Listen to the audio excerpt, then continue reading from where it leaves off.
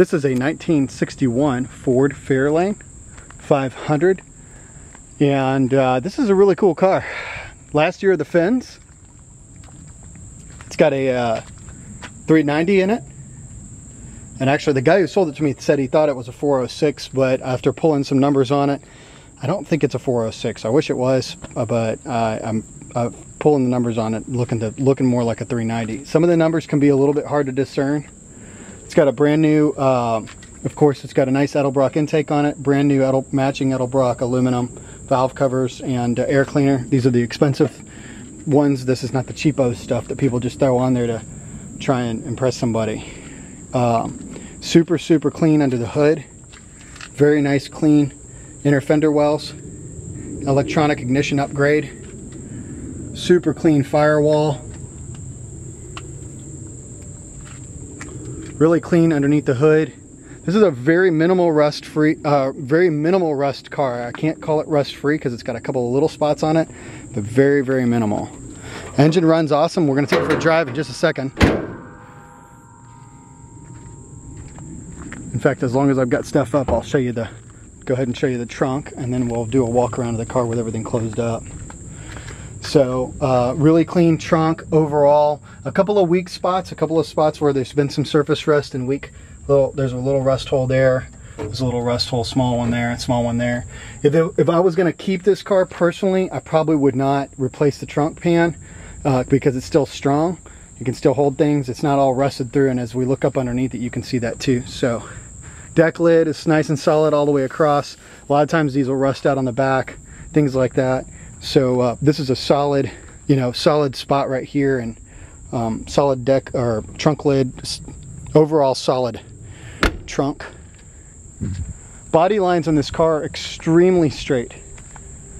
Very straight. The doors line up straight like they're supposed to. The paint is consistent from bumper to bumper. Really sharp driver quality paint job is what I'm going to call this. And it depends on your car show. At some car shows, this is going to be a car that's really, at most of your local car shows, this is going to be a car that really draws attention. It's got a color that pops. It's a very classic, vintage looking color. It's got brand new 18-inch Boss wheels that look really, they look like they belong on this car. I don't like going any bigger than 18. Some guys like putting 20s and 22s and stuff. To me, that's too big. But this gives it a nice hot rod look. 8 inches on the front, 9.5 inches in the back. Brand new rubber. In fact, I literally just put these on. I haven't even driven it a mile with these wheels on it yet.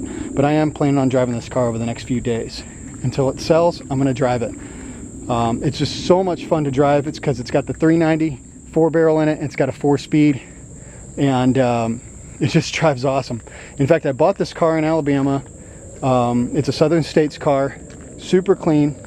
I'm trying to kind of walk around so you can see in the video.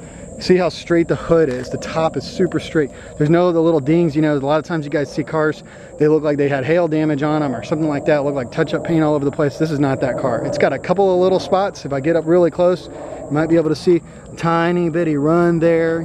It is a driver, so it's got a couple of little minor itty-bitty dings on it from being a driver. Maybe a couple of tiny little dots of touch-up paint. There's one right here.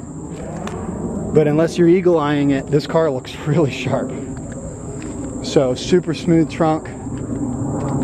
Lights work, turn signals work. It's got an aftermarket CD player inside, which is awesome because whoever did that did not damage the original look of the dashboard. So I love that. I hate it when people cut the dashboard. Door panels look good. All of the interior is extremely presentable. No rips or tears. Very clean, not faded. Upholstery on the inside, cloth, which is really nice, especially when it's hot. It's not burning your buns when you're getting in. Like I said, original retention of the dashboard. All the little chrome pieces and everything on the inside look really clean. Dashboard was painted properly. And the paint, you'll notice on the inside is kind of a little bit darker blue metallic than the outside. Matches wonderfully. The odometer shows 88,305 miles. Don't know if that's original or not. Headliner looks clean. Rear tray is clean. Has 2 6x9s in it. They sound great. And like I said, somebody just fashioned something to screw underneath the dash here. So if you wanted to take that out, the car would look very original inside. 4-speed shifter with a Hurst shifter in here. This car drives great, shifts out great. So like I was saying, I bought it in Alabama and I actually didn't have room on my trailer. I bought another vehicle from a different guy, caught this one on the way home, and I said, I gotta have it. Picked it up and I drove it 2.5 hours home. And I was doing like 70 the whole time, and it runs awesome. Very clean frame rails. And I don't know if this car's lowered or what, but it sits kind of low. Floor pans, solid. New Flowmaster exhaust. And this is the exhaust that sounds awesome. Aggressive, but not too aggressive. Aggressive, but not annoying, I'll put it that way. Inner fender wells, very clean. These are the places we're always looking for rust. I mean, actually, the undercarriage of this car is really clean. A couple little spider webs there from this thing sitting around. And the garage, and the spiders like to get to it. I believe it's a Ford 9-inch rear end, of course. And it is lowered. There's the lowering block somebody put on it. I'm glad that it is. It's lowered very tastefully.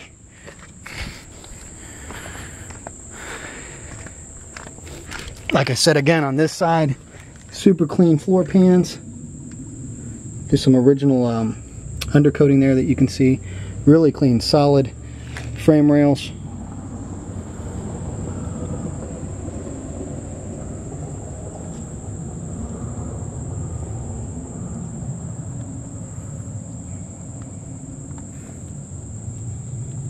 All rust free. The only spots of rust that I think I've seen in the car is running down inside this lip. There's just a touch of kind of where it's looked like it rusted on that lip, just a hair. On the inside, you got to lift up the hood to even try and see it. So anyways, well, let's take it for a drive real quick. I'm not going to take it for a super long drive, but I'll show you that it runs great.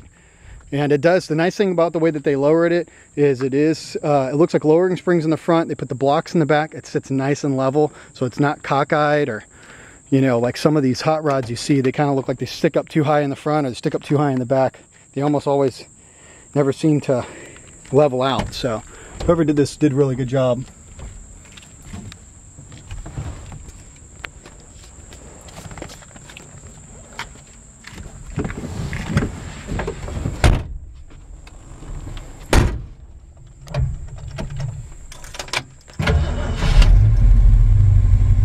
Car fires right up.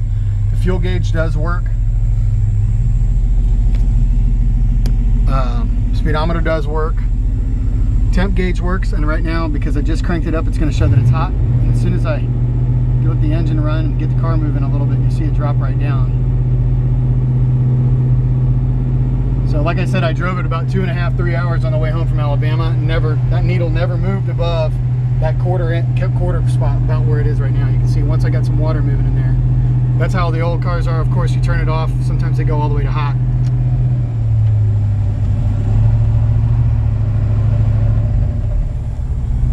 Roll your window down. I'm burning up in here. Feels good once you're moving, but with the windows up, sitting in the hot sun, ain't no good.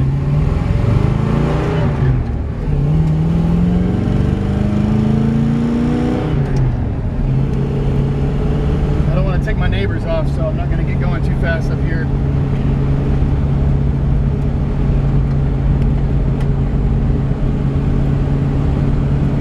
The car drives nice and straight, and I can literally drive it with one finger, keep it steering straight down the road.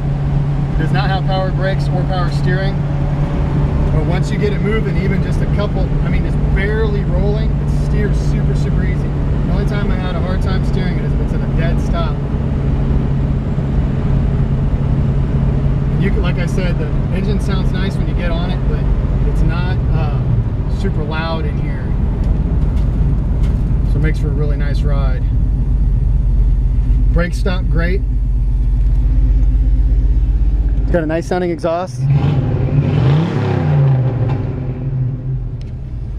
So there you have it. Somebody's gonna love this car. It's super, super fun. It's always nice to find a big block 4-speed car. And I think this is going to make a great vehicle for somebody. There, like I said, that's how it runs down the road with the temp right there. Fuel gauge works, all the lights work, turn signals work. I believe the turn signal indicators are on. So, well, there you have it. This is going to be a great car for somebody. This is the ones I hate to see go. They're so much fun and super cool looking. I love the fins.